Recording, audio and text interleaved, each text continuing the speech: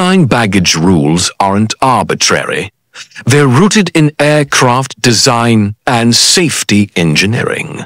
Overhead bins are part of the fuselage structure, designed to hold specific weights and sizes for each aircraft model. Every extra kilogram requires more fuel. Minus 300 kilograms extra baggage means hundreds of liters more fuel per flight.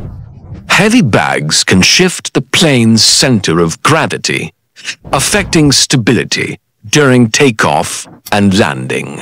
Faster boarding means quicker turnarounds, so airlines limit bag sizes to speed up the process. Checked baggage goes in secured containers below, while carry-ons must be safe in case of turbulence. Low-cost carriers have stricter rules to minimize delays and maximize daily flight rotations. There's no global standard. Each airline sets rules based on their specific aircraft and business model.